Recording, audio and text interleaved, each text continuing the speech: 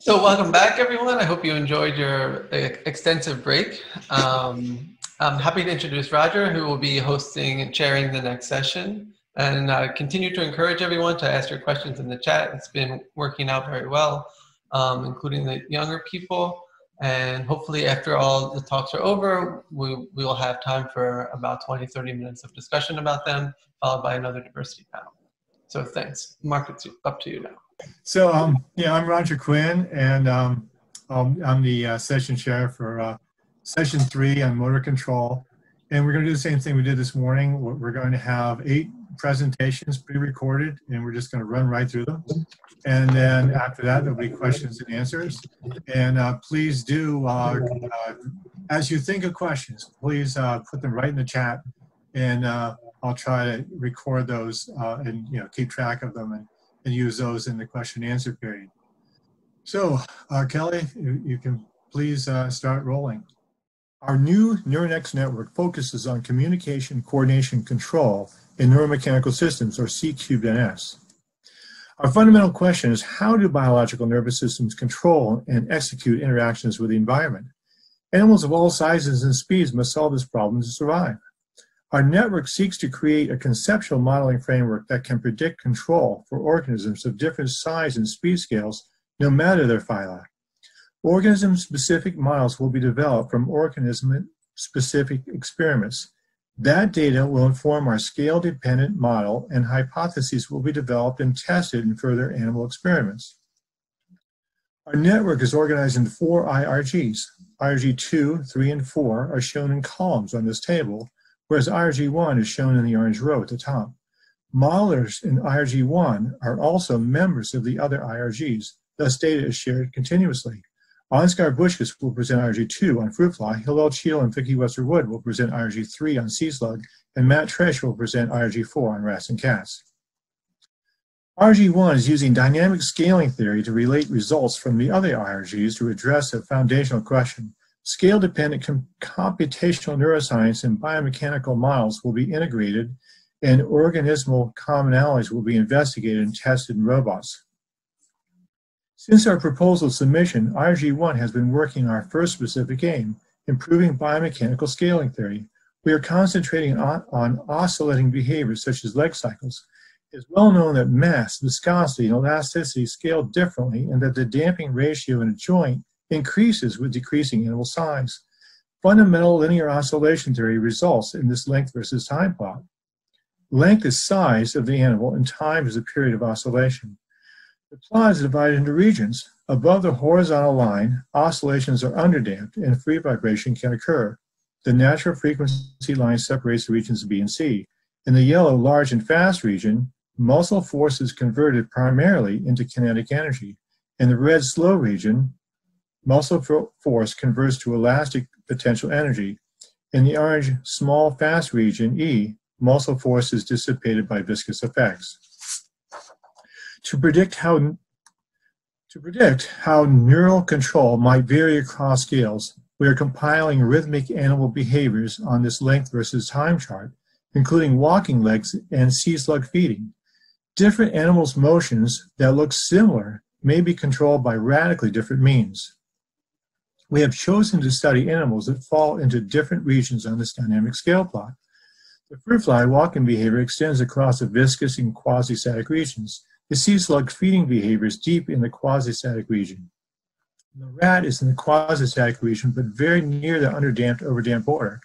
The cat is underdamped and crosses the kinetic quasi-static border. We think these different biomechanical regions pose distinct problems for neural control, and that is a key hypothesis that will be tested by our work. We plan to refine and detail this network blueprint, which shows the interactions between the higher level centers, the motor center, the body, and the environment. We're particularly interested in how ascending and descending information between higher and lower centers orchestrate behaviors. IRG3 will study ascending and descending commands in a quasi-static behavioral system. Hi, I'm Dr. Hillel Chiel, and I co-lead IRG3. Hi, I'm Dr. Vickie Websterwood, and I also co-lead IRG3. IRG3 has 3 aims. First, model the neuromechanics of a quasi-static system, and determine commands for behavior in both simulation and in a robotic grasper using a synthetic nervous system. Second, experimentally measure control commands as an animal changes in size. Third, compare control by synthetic nervous systems to control by deep neural networks. In a mechanical system, when opposing forces are balanced, the system is quasi-static, like two well-matched teams in a tug-of-war. The movements are near mechanical equilibrium. This poses different control challenges than viscous movements, like walking through molasses, or ballistic movements, like throwing a baseball. The quasi-static system we are studying is the grasper that allows the marine mollusk Bueschges californica to ingest seaweed. Using MRI, we visualize the grasper in intact animals to construct models of the movements, kinematic models, and of the forces, kinetic models. We also constructed an initial grasper robot.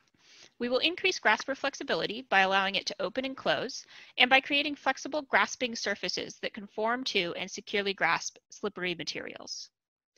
Synthetic nervous systems, based on the neural architecture of feeding in aplysia, will be combined with simulated and robotic models to create neuromechanical models. These models will suggest hypotheses for control commands to adjust grasper behavior depending on what it is trying to ingest. Specific Aim 2 will experimentally test control hypotheses from Specific Aim 1. Using a novel technology developed in a previous NeuroNex project by Dr. Cynthia Shestak, carbon fiber arrays, we can record activity in many neurons simultaneously. Carbon fibers can be inserted into nerve cells to stimulate or inhibit them, allowing direct circuit function analysis. To study ascending and descending commands, another array can be placed in the nerve cells responsible for higher order commands.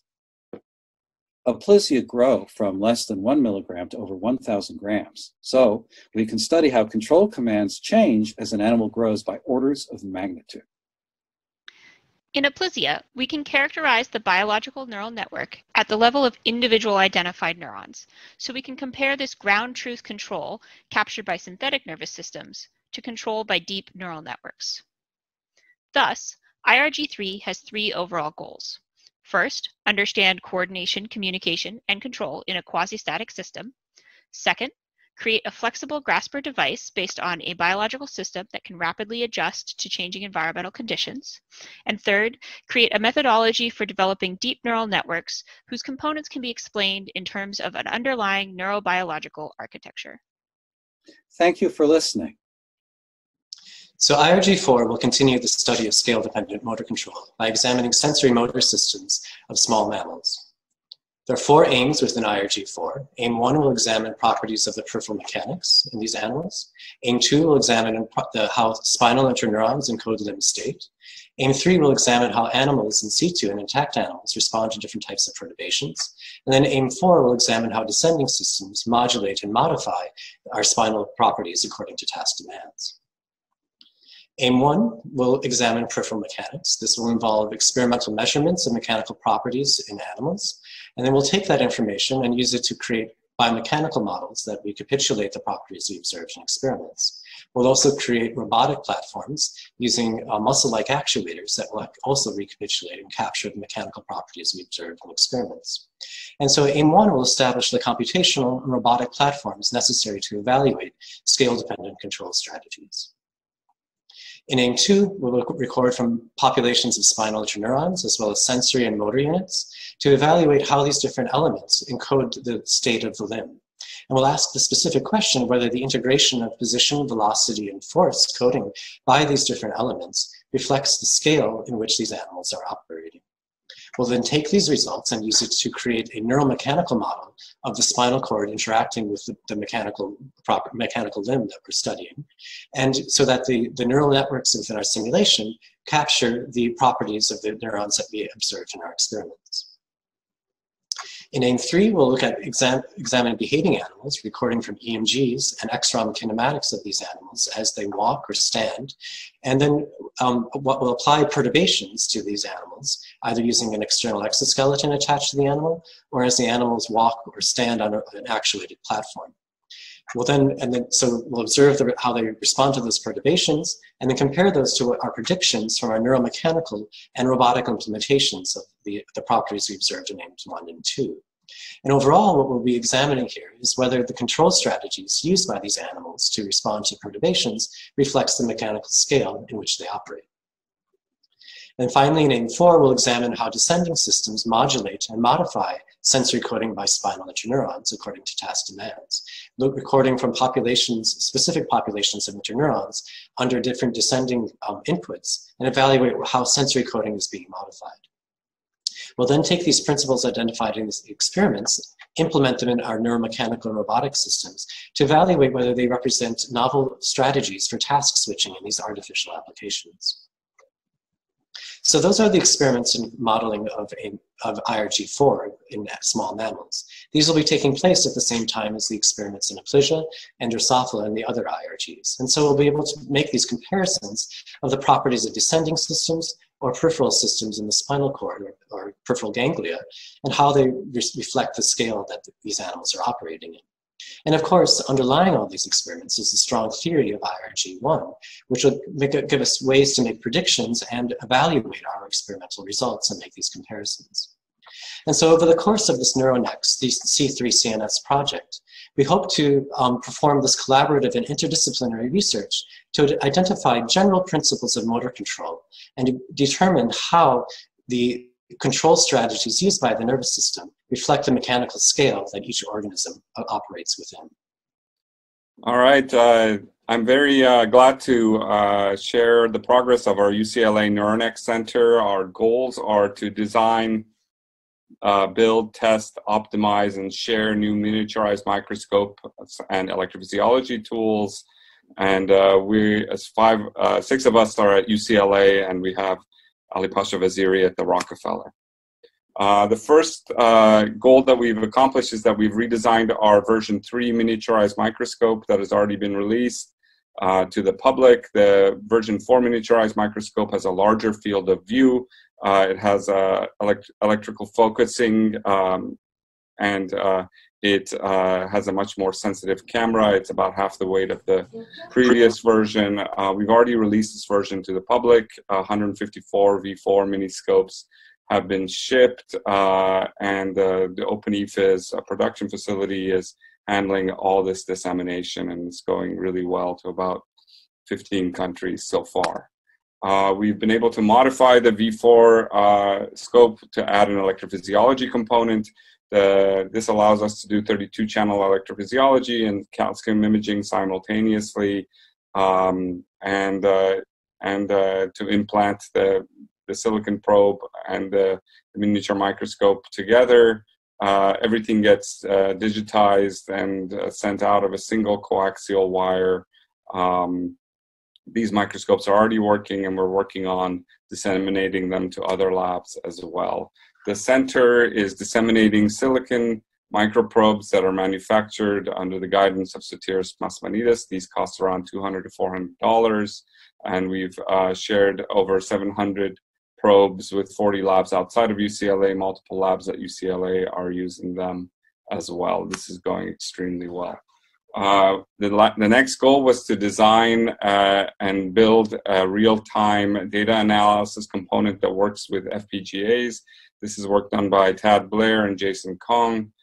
Here, imaging is done through a miniature microscope, and this plugs into the real-time analysis FPGA unit. Here, for example, in CA1, the pre-defined ROIs are identified, and the next day these ROIs can be used for real-time data acquisition and analysis. And in CA1, we're able to record place cells, which then in real time can allow us to decode the location of the animal in place. We hope that we will be able to do real-time feedback as well. The traces obtained with this real-time analysis are very similar to that obtained by traditional analysis techniques, which take several days typically. And the last thing is that the center has developed a miniature light field microscope, which allows three-dimensional imaging. This is done by Ali Pasha Vaziri's lab. The first version has been published in Nature Methods, but the second version is based on the V4 microscope that Daniel Aharoni has developed. And these microscopes will allow us to do three-dimensional imaging with one photon microscopy. and they're totally redesigned with better lateral resolution, and hopefully will be able to be disseminated to the public as well. And last thing is, I would like to thank the NSF and the NIH Brain Initiative programs for funding our work, and all the information on how these technologies are being disseminated is available through miniscope.org. Thank you. Hi, my name is Francois St-Pierre. I'm a PI at Baylor College of Medicine in Houston, with many of my lab members from Rice University. I have a NeuroNex Innovation Award with Andreas Stolias, also at Baylor. So we got this innovation award back in 2017. It was a 2-year award where the goal was to develop a platform that will help us accelerate the development of genetically encoded voltage indicator for imaging voltage in vivo under 2-photon microscopy. We did develop some good sensors, and now since 2019, so under a dissemination supplement, we've been focusing on disseminating both reagents and expertise to other labs. So our key sensor is called JEDI 2P, our flagship sensor, and it's an indicator that's really optimized for multi-photon voltage imaging. It's based on GFP, and it dims down upon depolarization and brightens up upon hyperpolarization. Its peak is at 920, so similar to GCamp. It's well localized at the membrane, and it's also fast, sub-millisecond fast.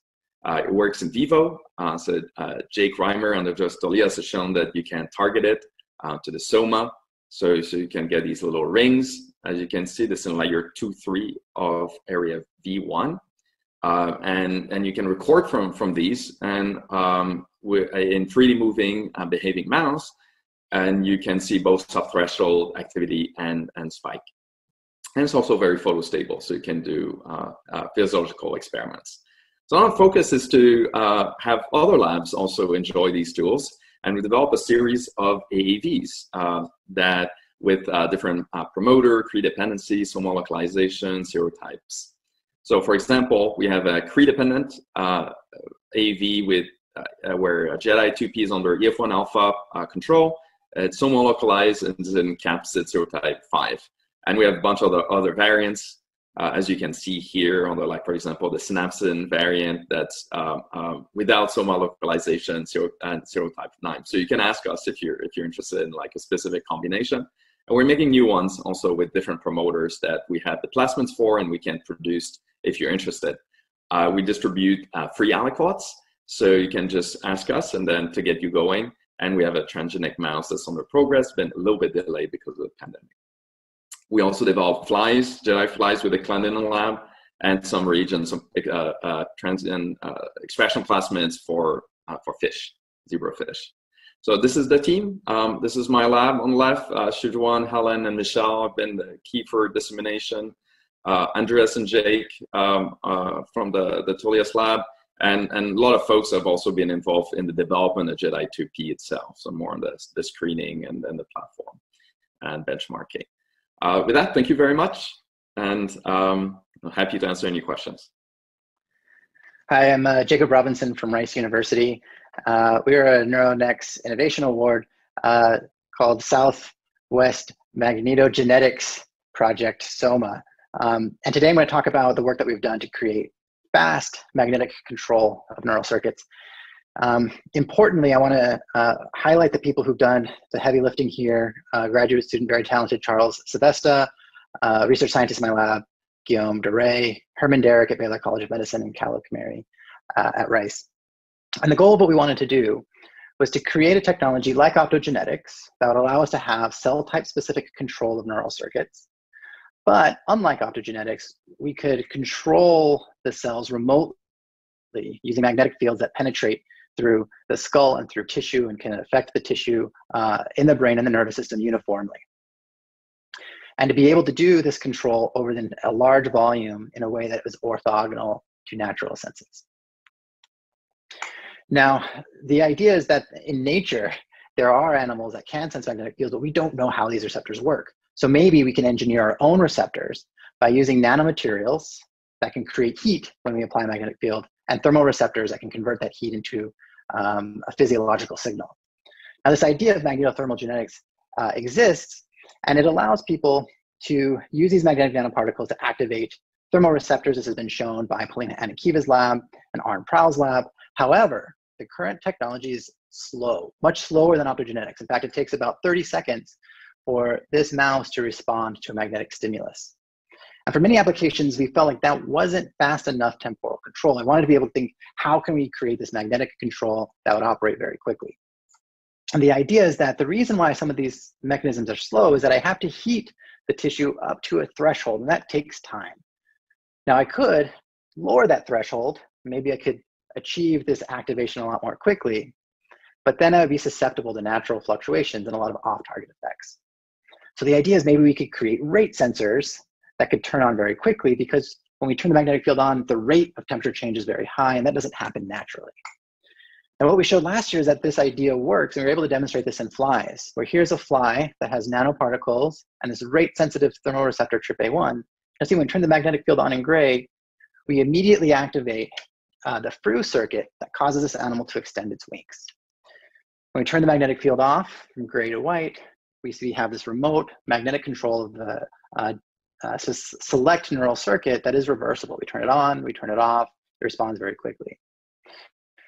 Now, as of last year, we had to take a big important step, and that was, can we translate this idea into mammalian cells? Now, to do that, we screened a large number of thermoreceptors to discover other thermoreceptors that were rate sensitive, but importantly, were active at 37 degrees C. We have now expressed these cells, these channels, in mammalian cells. These are HEK cells that show a fast response to that magnetic stimulation. This is both seen in calcium and in voltage. And with our voltage imaging, we're now observing less than 100 millisecond response times in these cells, approaching what we can get with optogenetics. So importantly, we're reaching the point where we can have this fast temporal control remotely with magnetic fields. Where we're going next is to apply these to other species, zebrafish, mice, and then a manuscript. I want to thank everybody who helped us get started, importantly the NeuroNex, who helped us at the early stages of this. This has since been picked up by DARPA and the Welch Foundation. Thank you. Hi, I'm Jadembra Allen from Rice University, and I want to talk to you today about graph quilting. The motivation for this work is studying neuronal connectivity. We have, of course, physical or structural connectivity, but what we're interested in is estimating functional connections. These are statistical dependencies between neurons based on their activities and their firing patterns. There's many ways to estimate functional connectivity, but we're focused on probabilistic graphical models and using theoretical machine learning techniques to estimate these graph structures. In particular, we have every node in our graph is a neuron that's being recorded from or imaged, and our goal is to learn the edge structure between these neurons, where each edge denotes a conditional dependence relationship that is explaining the neural activity we're observing in the recordings. But there's many new technologies, such as large-scale 2-photon calcium imaging, where you want to record from, say, hundreds of thousands of neurons at a single time. Well, it's not possible to record with any temporal resolution all 100,000 neurons at once. So instead, most people record from horizontal layers in the brain one at a time. And there's some overlap between the neurons recorded in each layer. So for example, you might record on these slices like this, but then you're not recording from all neurons jointly, and there's several pairs of neurons for which we have no simultaneous recordings. So here we have a large chunk of data. We've got some neurons for which we've got pairs of joint observations, but we've got a huge chunk of neurons that have no joint data. The question we ask is, can we estimate a probabilistic graphical model when we don't have these joint data observations? In other words, you can think of this as, we don't even have an estimate of a marginal dependence or an interaction between these pairs of neurons. How on earth can we estimate a conditional dependence relationship for a probabilistic graphical model? So without any additional assumptions, the answer is just a big fat no. We proved that definitively. And for a while working on this problem, we didn't think this was actually possible to solve. But it turns out, and this is really cool, we actually can solve this problem. So under certain assumptions with high probability, we can show that we can exactly recover the graph structure of the pairs of neurons that we have observed jointly, and we get a minimal superset of edges that we didn't observe jointly. And this is a minimal superset because the graph is not identifiable for those. But when we apply this to real calcium imaging, I'm showing you a slice of the brain here, you see that this is the true graph structure of the brain, and with chunks of this missing, we can still recover largely the graph structure of real calcium imaging using our techniques. Thank you very much. Okay, that was the last of our presentations. And now we're going to move on to the questions and answers. And I see there's a number of them in the chat. What I'm going to ask is, I'm going to start with Tatiana Sharpie. Can you ask your question live, you know, like we were actually live instead of remote, instead of me reading your question? So my question was, in the aplasia, as it grows, does it change its position on this interesting bifurcation diagram that was shown in RG1, that, you know, it becomes kind of some animals are on the boundary, and I was wondering whether the animal, when it grows, whether it shifts or does it stay on one side of the bifurcation diagram? So Tatiana, that's a great question. The interesting thing is, Roger didn't have time to show that diagram in detail. There are some behaviors that cross from one boundary to another. For example, even finger tapping, it turns out, as you go from very slow to moderate to extremely fast, does cross some of the boundaries. But interestingly enough, the aplasia is deep enough in the quasi-static regime that, as far as we know so far, it stays in that regime. And that's one of the reasons we're studying it, because it turns out that some of the smaller animals, like insects when they walk, actually can cross from the quasi-static to the viscous regime. And I think there's going to be some very interesting control issues that raises.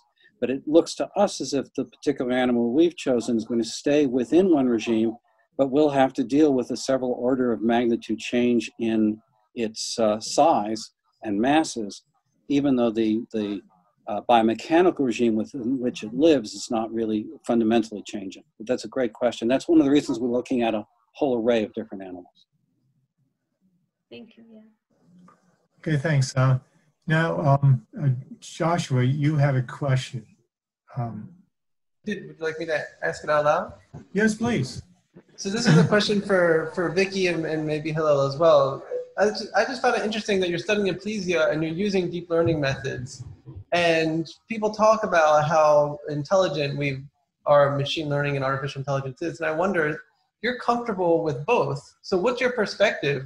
Are your deep learning methods smarter than your aplasia or vice versa? Vickie, why don't you take it first? Sure. So, yeah, quantifying intelligence. It's kind of a loaded question too, and maybe I'm still a little bit of a deep learning skeptic in that the deep learning is going to be as intelligent as your training approach, right? And we can do a lot to accidentally bias these systems. We know that depending on how you train it, you can get problems with convergence, you can get catastrophic forgetting, where you might have learned a behavior previously, but by training a new one, you're gonna lose that learning. And one of the reasons that we're excited to bring deep learning approaches to this project is aplasia affords us the opportunity with these carbon fiber arrays that were developed by Dr. Shestak's lab in the previous NeuroNex, that we can measure from a large subset of the neurons involved in these behaviors. The ganglias that we're studying only have about 2,000 neurons each, I think. I'll defer that one to Hillel, but it's a relatively small number.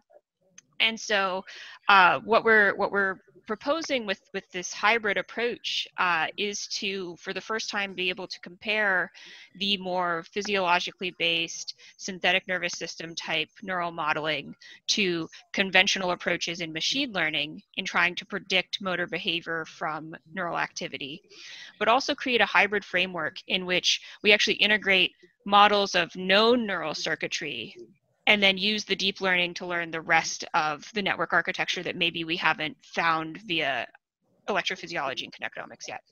So I'm not sure I want to put my foot down on which is more intelligent yet, but I think it's a really unique opportunity to explore the space of explainable AI in deep neural networks. Let me just jump in. Trying to use artificial neural networks for problems like autonomous car driving, I happen to know this because my son is working for a startup, is very, very, very, very difficult. And there are two issues that are involved. When you're an animal, you're embodied, you have sensory feedback coming in all the time, and you're integrating that with the motor output.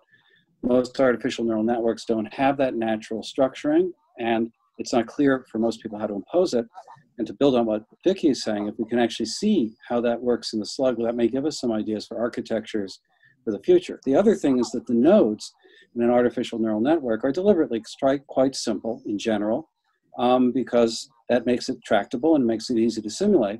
But in real nervous systems, those of us who are neuroscientists know that a single neuron can do an extraordinary amount of processing, both because of its shape and because of its internal conductances. So you multiply that by tens of thousands, the quality of what you can do goes up, even if the switching times are orders of magnitude slower than what you see in current transistors. So that, I think, are the kinds of comparisons. But the deeper question you're raising is how would you measure that? And again, I think you'd have to take a functional operational view. How well does it do the task? How well does it respond to perturbations? Can it learn from experience to do a better job? The slugs are not bad at it. They manage to survive and reproduce in pretty complicated environments. And if we had our robots working well enough that they did the same thing, then we could start to make a direct comparison. Yeah, my 2 cents on this topic is I'm a modeler and a robotics person. And what I've learned from years of working with Hillel and other biologists, one thing I have is a great deal of respect for pretty much all animals. I initially thought sea slug, how smart could they possibly be? And then actually, as you try to model it and try to understand what it's doing, how it's doing it, I'm always impressed by the biology. I don't know if that, so if we move on to the next question, it's actually from Vickie. Vickie, you have a question. Yes, and I think Peyman may have mentioned it in the chat as well, but my question was on what kind of impact the miniscope has on the locomotion for a mouse, and how that compares to conventional head stages, being someone who does not work in mice at all. Yeah, I think as long as you keep the weight low and the profile sort of not too top heavy, they do find. That being said, we've never actually done formal studies on locomotion. We have wire-free versions where the animals are not tethered by a wire at all, and they tend to do best with that, I think, because they can travel large distances. But if there are ways of formally assessing locomotion, we would be happy to collaborate and see which profiles do best. The next question was from Edward Callaway. Would you please like to voice your question? Sure. Although Francois also answered it already in the chat, and I was just asking how many neurons you can image simultaneously at fast enough frame rates to get spike times using 2-photon imaging in these sensors. Because my interest would be in being able to do cross-correlation analysis to identify cell pairs that are connected. Yeah, that's a great question. And as I was saying, essentially, we're limited mostly by the optical techniques for imaging the sensors than the sensor itself. Although this is not to say that we don't have a lot of work to do to increase their brightness and response amplitude and so forth. I mean, I think the main limitation for the number of neurons is really like the field of view. And like even if you use a resonance scanner and you want to use it paired with JEDI 2P, which has some millisecond response amplitude, you need to image at least at like around a kilohertz, maybe even a little faster ideally. And that only gives you something like, I forget the exact number, 8 or 16 rows times 512 pixels. So that's a very small strip. And depending on the density of cells that you have in this specific area and how you did your genetic targeting, you might just be looking at one or a few cells.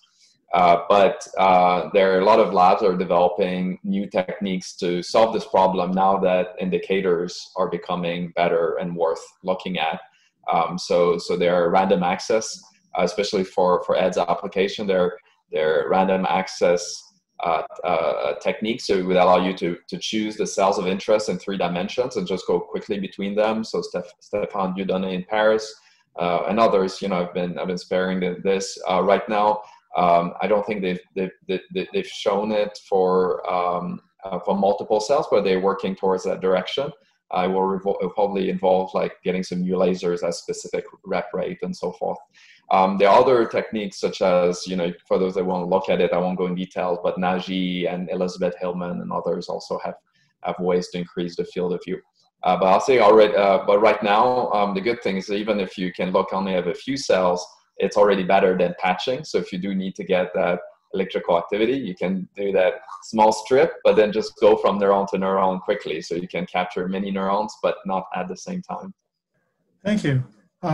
Martin Fisher has a statement here, which I think he'd like to turn into a question. Hi, Roger. Hi. I was actually thrilled by Peyman's presentation on this miniscope, and it relies to what Vickie said. Do we have any evaluation or validation on how it performs on a moving animal? And we could simply test this as well. Yeah, that'd be terrific. I'd be happy to do whatever I can to make it happen. If Martin has a apparatus, so he does a high-speed video X-ray 2 planes, so he can get 3-dimensional motion of skeletons as animals walk. So that would be a great place to test it. Could really find out if it does in fact impact the motion of the animal or not. If it doesn't, it'd be a wonderful addition to the arsenal. Okay, so just to add, Peyman, the device we have, we cannot take up to 2,000 X-rays per second. So we could even see very small movements on the head or wherever you are. So this could really be a chance to put this in place for locomotion studies. Yeah, that sounds amazing. I mean, it also gives you a chance of looking at correlates, neural correlates of very fine movements, I think. That's exactly, this is where we are heading to. And so we can see whenever we have the shaking plate, and so we probably can see and the question is, how long does the periphery solves this on its own, and when we have a central impact on this? And if we could record this directly with your device, this would be an enormous step forward. Yeah, that sounds great. Okay, great. Sounds like we have another collaboration about to happen.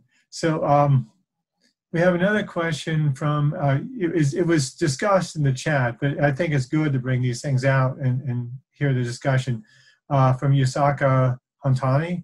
There's a question. Yes.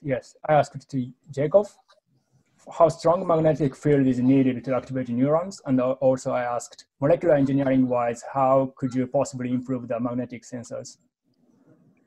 Yeah, thanks for the question. I mentioned it in the chat as well, but we typically use magnetic fields on the order of 20 to 80 millitesla. We can drop those fields potentially if we can engineer a stronger response. And we can engineer the stronger response in one of 2 ways. We can have better magnetic nanoparticles that heat more efficiently. And there's work that we're doing with some collaborators in material science to increase the specific absorption rate of those particles. The other thing that we can do to increase the efficiency is to have better thermoreceptors. And by better, I mean thermoreceptors that either have a lower threshold or are more rate sensitive. And I think that rate sensitivity is a better approach because as you drop the threshold, you end up with a little bit of spontaneous activity. If there's thermal fluctuations, we want to try to avoid that. And so techniques to create more rate-dependent responses in these thermoreceptors. I don't know how to do it, but if there are people out there who have good ideas, I think that would be a really fantastic approach, have a big impact. The last discussion in the chat was from Yehuda, also for Jacob. Yehuda, do you want to just ask your question? Sure. I mean, one thing that was kind of striking is how and I think this is relevant not just for magnetic activation, but probably for any other heat or light or any other method, is that at least in flies where we have genetic tools that we can control expression of whatever the sensor is, spatially we almost all elements of the circuits are symmetric, and so often what you see with activation, you see ectopic behaviors because the activity of when you activate both sides. I mean, in reality, the circuit is probably not to generate a behavior in a more sort of a naturalistic way. You can't activate everything at the same time. And so the question was basically, is there a way with magnetic fields that you can actually end up, you control with genetics where your sensor is, but with the stimulus field, you can go have an even higher spatial resolution so we can start understanding really how the circuit is driving the behavior that we see in a wild type animal. And it sounds like in the fly, at least, that would be very difficult right now. Yeah, I think getting the spatial control with magnetic fields is very challenging because there's no real way to focus magnetic fields. So you're really limited to the size of the coil. So for large animals, we've been looking at ways that we can make coil arrays for non-human primates and potential for clinical translation. But for small animals, spatial control is probably going to be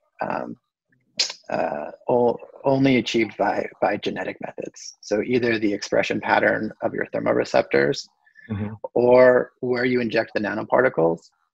We've looked at ways to functionalize the nanoparticles so that they would bind to specific cell types. But again, it's really a genetic control strategy. I don't see an easy way for us to control the magnetic field strength on the spatial scale of less than about a centimeter. Well, one idea I had, and I don't know if it's realistic or not, this might be naive, but if the particles themselves can respond to the magnetic field during early development, if you injected to the embryo actually really early and there's enough, one could, in the syncytial phase, like actually keep all the magnetic, like let's say on one half of the animal, and then allow it to develop, and then they get trapped in the cells once, and so then, right? And that could be one way of possibly ending up with sort of genetics, how you control the spatial distribution of the elements, and then you can apply. Yeah, so that could be pretty cool if that works. That's super cool. I'll also mention that one thing we're exploring, we have some really good preliminary data, is different magnetic nanoparticles have different resonances, so to speak. And so we can change the frequency and strength of the magnetic field to activate one group of nanoparticles versus another group. And so if you have this idea of how you could segregate the nanoparticles, you could actually have two populations of nanoparticles that you could turn on at different times. Yeah, that would be a better idea. That actually officially ends, we're supposed to end at 2:35, and so we can move on to the next event. But thank you very much.